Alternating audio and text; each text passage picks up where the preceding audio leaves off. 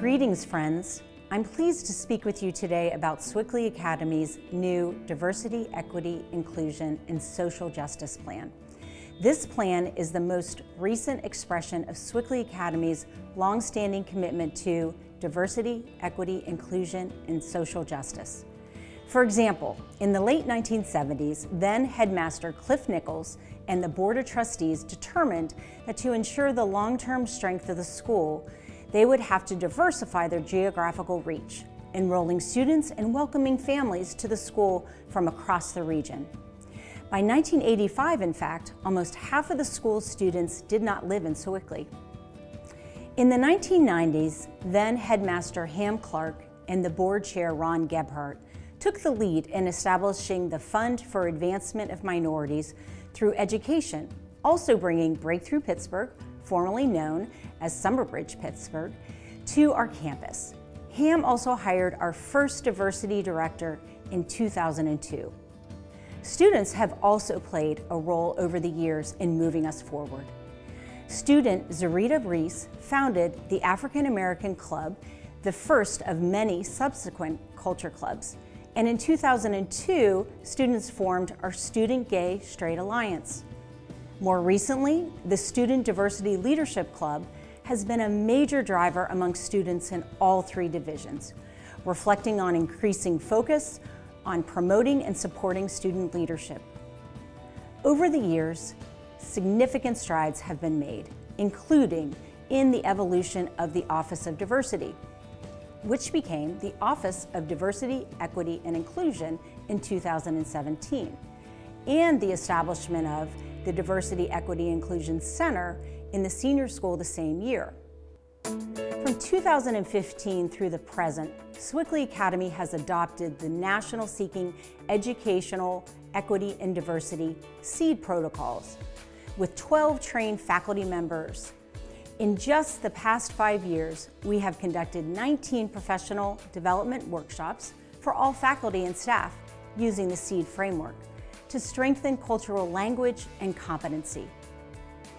Also in 2017, the first student-led Learning, Equity, Acceptance, and Diversity LEAD conference was held, a conference that has become an annual draw for students across the Pittsburgh region. I share this history with you because the change we have experienced as a school has been long-term, steady, and incremental, building carefully on the work of predecessors and setting the stage for what is yet to come. For those expecting an immediate and dramatic change, I encourage you to look through this history. We are moving forward.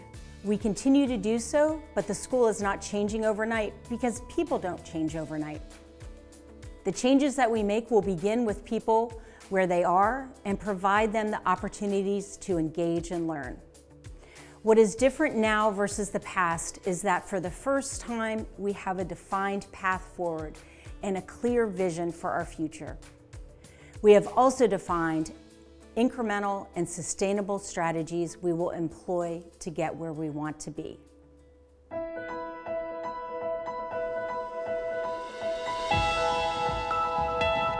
Greetings to the Swickley Academy community. As a proud alumnus of the school and now a trustee, I had the privilege to lead both the strategic planning process and the more recent work to develop our Diversity, Equity, Inclusion, and Social Justice Plan.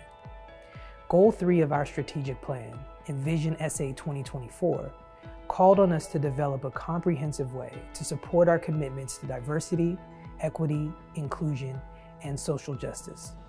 The outcome of more than a year and a half of work and engaging hundreds of members of our community, including faculty, staff, parents, alumni, community leaders, and students, through surveys, interviews, focus groups, and a conference, the DEISJ plan reflects the shared views of our community and our collective hopes for the future.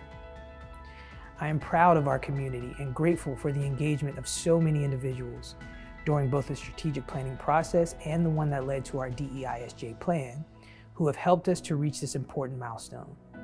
Rather than being propelled by external forces, we have deliberately and thoughtfully harnessed our increasing internal momentum in this vital work.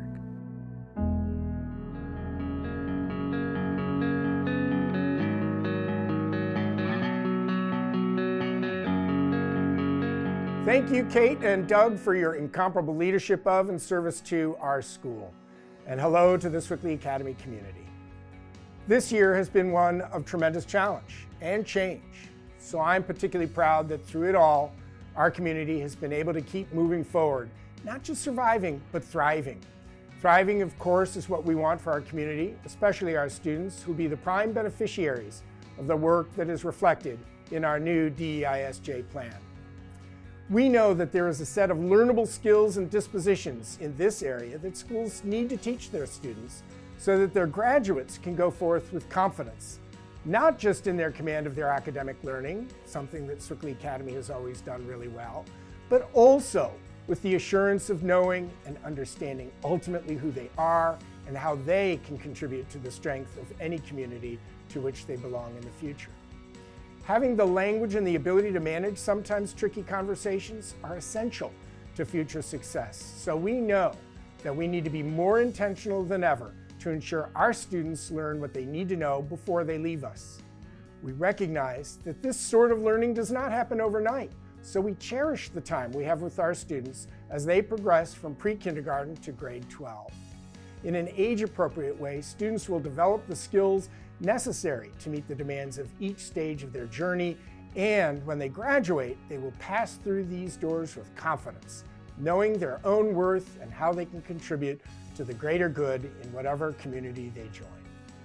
As we move forward, I think it's critically important that we recognize that we're all in this together, and that we have arrived at this point in the school's history only because of those who've come before us.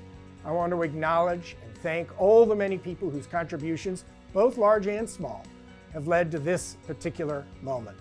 My hope is that our work today will make us worthy of the respect and appreciation of those who one day will follow us.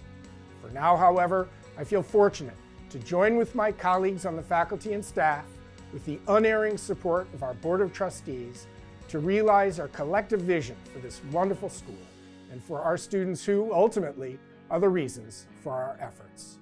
Thank you.